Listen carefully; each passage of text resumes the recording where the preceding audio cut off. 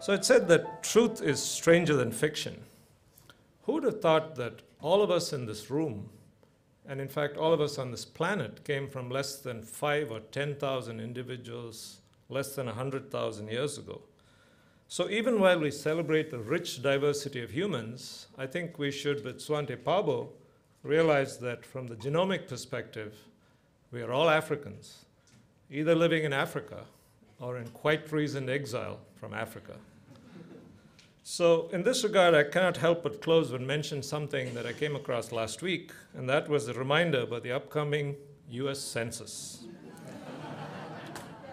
Question number 9 on the census form asked me to classify myself into this bewildering set of races. And although I'm technically an Asian Indian, that's really not a very good category. In fact, the part of India that I'm from has not even been tested. So my own ancestry probably involves ancient Dravidians, Indo-European invaders, immigrants from Syria, Chinese sailors, Arab traders, and who knows who else.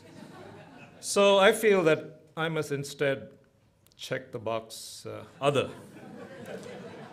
But then I have to make 2 choices. My first choice is my true ethnic identity, which is culturally westernized, anglicized, naturalized US immigrant, Syrian Christian Malayali from Kerala and the south coast of West India. So I thought about this, and I think what I'm going to do instead, and I would encourage you to tell everyone to do this, let's make a change here and just say human.